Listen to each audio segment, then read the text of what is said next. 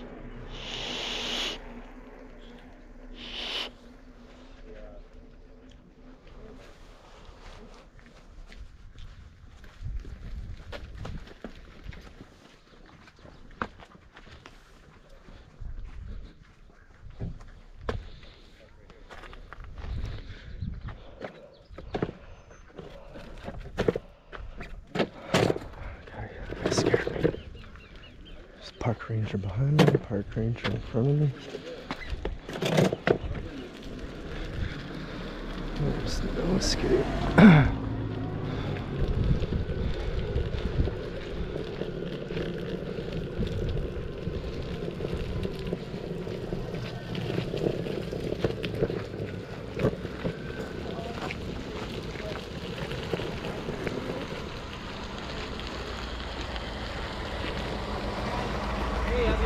We're good. Unfortunately, you can't take any electric device onto the trails. So like e-bikes, e-skateboards, unfortunately, aren't allowed on Black Star Canyon Road.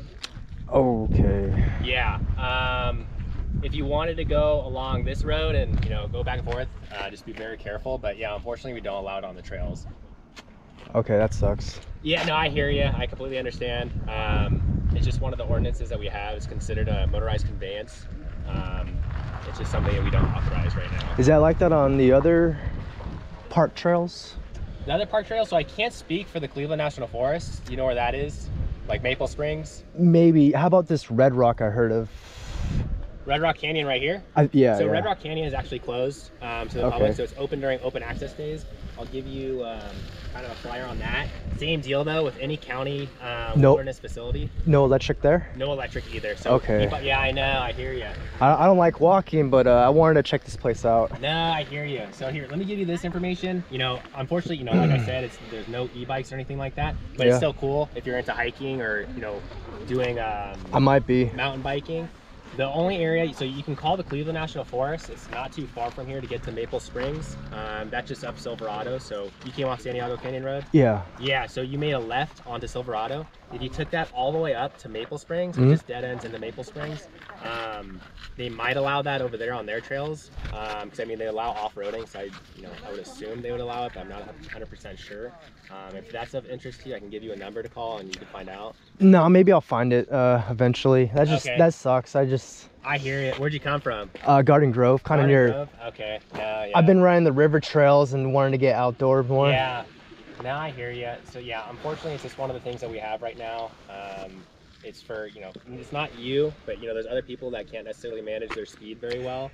Yeah. So it's something, you know, e-bike, same thing to where. I kind of noticed there was nowhere, like, no one else had electric bicycles and there was nothing on the signs. That sucks. Yeah. So yeah. Unfortunately, yeah, especially out there. So out there, so this whole road is managed by Public Works. So we can't necessarily throw our signage on it, unfortunately. Like you said, you know, if there was something at the front of the canyon road, that might be, you know, a little bit more helpful. So you're saying I can go up this way, but it's kind of dangerous? Yeah, people like to speed on this road, but you're more than welcome to ride up and down it if you wanted to find like a patch to, you know, ride through the gravel and whatnot. Yeah, I'll do it once. Is it just straight or is there any rights and lefts? It's just straight, so it's going to be a paved road just like this, and then the dead ends at Silverado where Peltzer Pines, the Christmas tree looking facility is. But yeah, you're more than welcome to do that back and forth as many times as you want. Yeah, that sucks. I know, man, I hear you. These people love me out here. Yeah, I know, I'm sure, you're a huge draw, I'm sure. But yeah, it's super unfortunate, but right now, you know, as an agency, we don't allow any motorized conveyances. If I were to bring a mountain bike, I know it cuts off to the right is a shortcut, but if you go left, does that take you to like the... Yeah, that's a great question. So